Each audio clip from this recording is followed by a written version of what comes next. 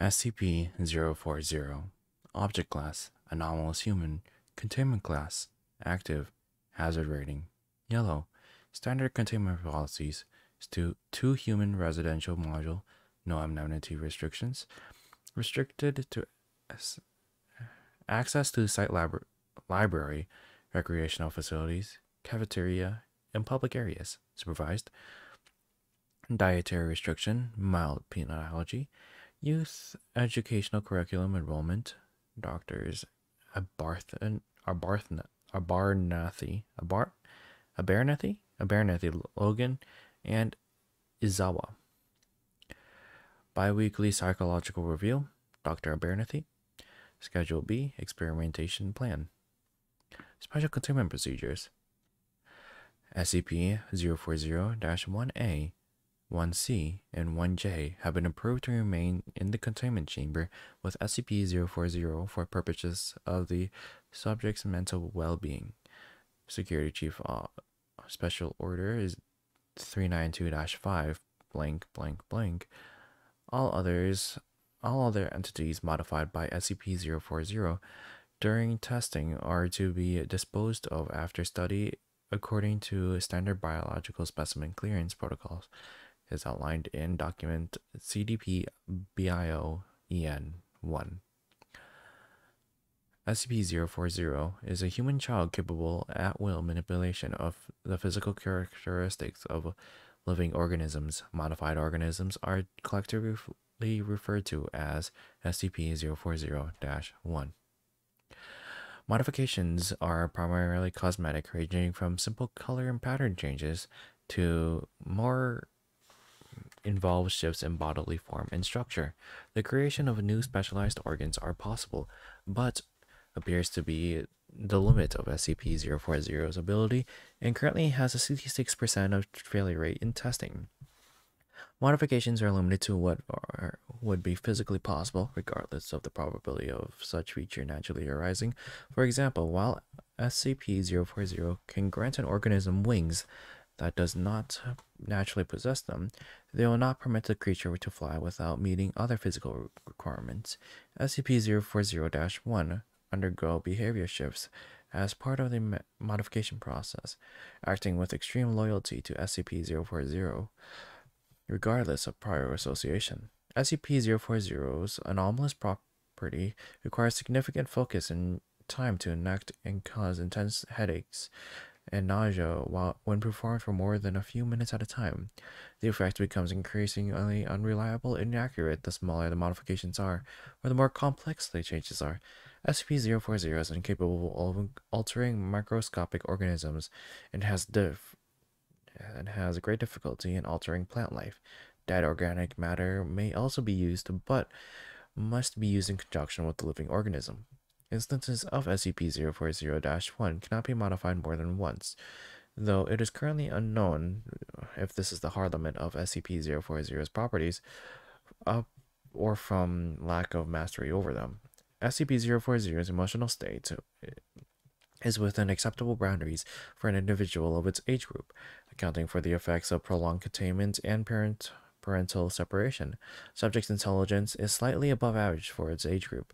Behavior is generally cooperative. SCP-040 acclimatized quickly to its containment and responded well to the initial orientation and socialization programs. SCP-040 responds to the name 40 and does not appear to have any other given or chosen personal name.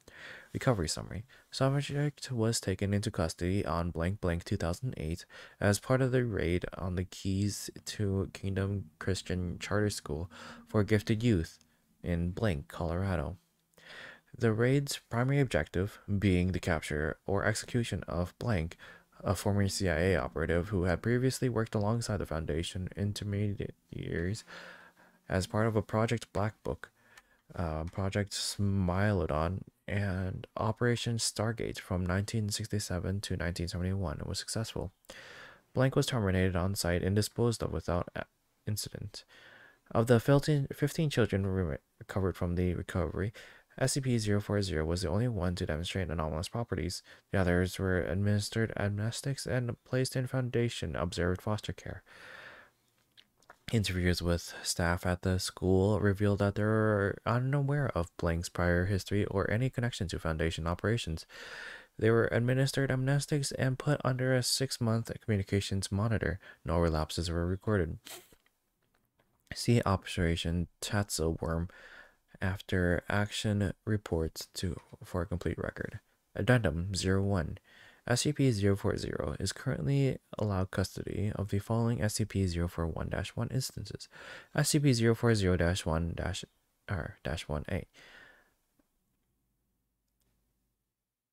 Symbiotic organism capable of changing size, shape, color, and texture in reaction to its environment. Subject serves as outer clothing, similar to jacket, sweat, or sweater, absorbs nutrients from SCP-040's bloodstream.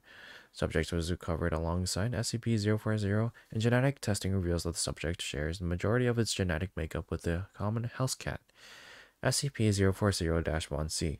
Spherical organism capable of flight by means of rubbery bladders filled with lighter than air gas mixture.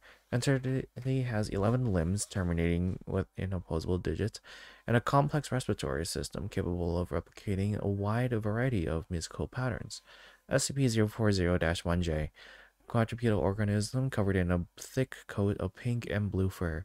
Entity has no eyes, a broad mouth, and blunt teeth, and is capable of climbing up vertical surfaces, occasionally used by SCP-040 as a means of transport.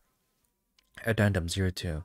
The following interview excerpt is dated blank blank 2008, shortly after SCP-040's initial containment and orientation sessions. Good morning, 40. Good morning, Miss Abernathy. Sounds like you're getting over your cold. Mm-hmm. I'm glad. Can I ask you a few questions before I start with today's lesson? Yes. Can you tell me about your parents? Mr. Green said I don't have any. Can you tell me about Mr. Green then? He was nice, but he wasn't very good at talking. He would always he would always talk like this. But he wasn't there a lot of the time. Most of the time he was nursing. It was the nurses looking after us. What did they do to you?